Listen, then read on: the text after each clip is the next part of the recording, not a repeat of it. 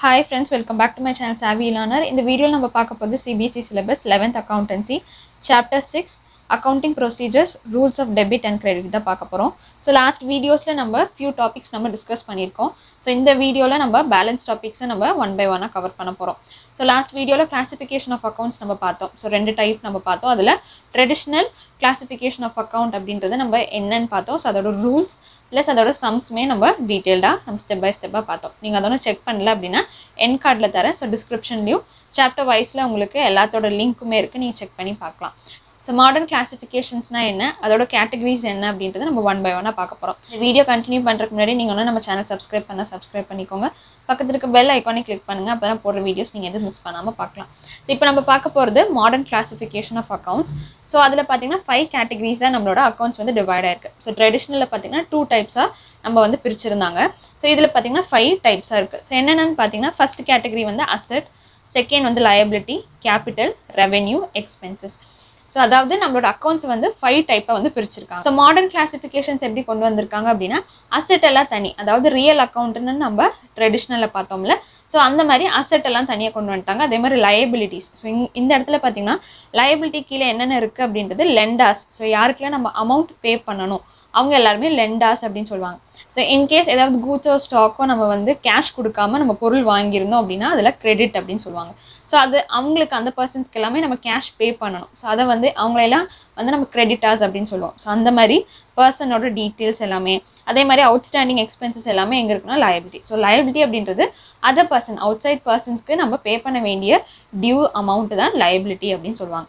So assetல பாத்தீங்கன்னா இங்க என்னென்ன கொடுத்திருக்காங்கன்னா fixed asset, அதே மாதிரி bank, cash, inventory. So இது எல்லாமே நம்மளோட asset அப்படினு சொல்றாங்க.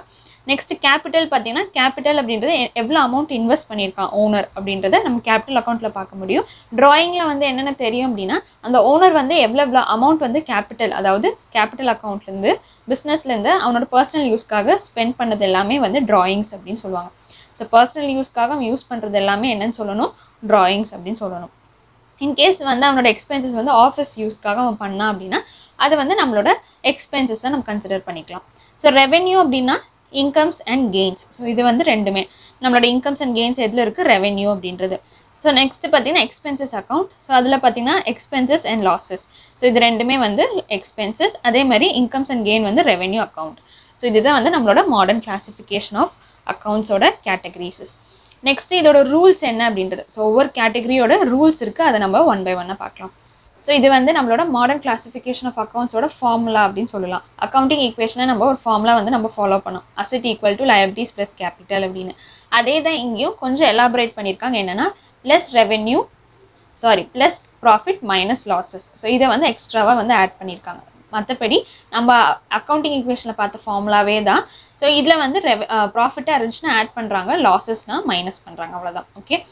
So இப்போ நம்ம modern classification of accountsல rule of debit credit அப்படின்றது நம்ம என்னன்னு பார்க்கலாம். So எதெல்லாம் வந்து டெபிட் பண்ணனும், எதெல்லாம் கிரெடிட் பண்ணனும் அப்படின்றது.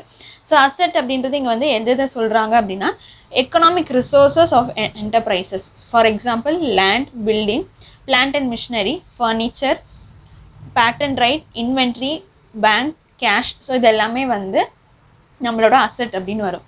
So asset வந்து நம்ம ரெண்டு, அதாவது debit and credit. For example நம்மளோட ரூல்ல பாத்தீங்கன்னா ஸோ நமக்கு ஏதாவது வந்து இன்க்ரீசஸ் இருந்துச்சு, ஸோ இன்கேஸ் அசெட் வந்து வாங்குறோம் அப்படின்னா அதை வந்து இன்க்ரீசஸ் அப்படின்னு சொல்லுவாங்க. ஸோ அப்போல்லாம் வந்து நம்ம டெபிட் பண்ணணும். அதே மாதிரி அசெட் வந்து லைக் நம்மள்ட்ட இருந்து போகுது, இல்லை நம்ம வந்து அதை விற்கிறோம் அப்படின்னா அது எல்லாமே நம்மள்ட்ட இருந்து போறனால ஸோ அதோட வேல்யூ வந்து கம்மியாகும். அப்போ கம்மியாகும் போது நம்ம என்ன பண்ணணும், ஸோ அசெட் வந்து கம்மியாகுதுன்னா நம்ம கிரெடிட் பண்ணணும். ஸோ அசெட் வந்து ஜாஸ்தி ஆகுது, அதாவது இன்க்ரீஸ் ஆகுது அப்படின்னா அதை வந்து டெபிட் பண்ணணும். நம்மள்ட்ட கம்மியாகுது, அந்த லைக் இன்வென்ட்ரியோ இல்லை பேங்க் அக்கௌண்ட்டோட அமௌண்ட்டோ கம்மியாகுது அப்படின்னா அதை கிரெடிட் பண்ணணும். Next liability. ஸோ லைபிலிட்டி பார்த்தீங்கன்னா அசெட்டோட ஆப்போசிட் தான். ஸோ இன்கேஸ் வந்து இன்க்ரீஸ் ஆகுது அப்படின்னா நம்ம டெபிட் பண்ணணும். லைபிலிட்டிஸ் வந்து டிக்ரீஸ் ஆகுது அப்படின்னா நம்ம அமௌண்ட் வந்து பே பண்ணோம் அப்படின்னா நம்ம லோன் அமௌண்ட் வந்து கம்மியாயிட்டே போகிறோம். ஸோ அந்த மாதிரி நம்ம பே பண்ணும்போது அமௌண்ட் வந்து கம்மியாகிறத வந்து நம்ம டெபிட் பண்ணணும். இன்கேஸ் வந்து நம்ம பே பண்ணல அப்படின்னா, அதாவது லோன் நம்ம வாங்கியிருக்கோம், ஸோ அவுட் சைட் பர்சன்ட் இருந்து நம்ம லோன் வாங்கியிருக்கோம் அப்படின்னா ஸோ அது வந்து நமக்கு இன்க்ரீஸ் தான். ஸோ அந்த லயபிலிட்டி அப்படின்றது நமக்கு கடன் தான் வந்து லயபிலிட்டி அப்படின்றது. ஸோ இன்கேஸ் நம்ம வாங்கியிருந்தோன்னா அது வந்து கிரெடிட் பண்ணணும், நம்ம அந்த அமௌண்ட்டை பே பண்ணிட்டோம்னா அதை வந்து மைனஸ் பண்ணிக்கலாம், அதாவது டிக்ரீஸ் ஆகுது. அதே மாதிரி கேபிட்டலும் லயபிலிட்டியோட அப்படியே தான், அதே தான் வந்து இங்கேயும் வருது. ஸோ அதனால் அதை நான் கம்பேர் பண்ணல. ஸோ உங்களுக்கு ஒன்றும் புரியணும் அப்படின்னா, இன்கேஸ் அமௌண்ட் வந்து கேபிட்டல் வந்து இன்வெஸ்ட் பண்ணியிருக்காங்க, ஒரு அடிஷ்னல் வந்து அவங்க கொடுத்துருக்காங்க அப்படின்னா அதை கிரெடிட் பண்ணணும்.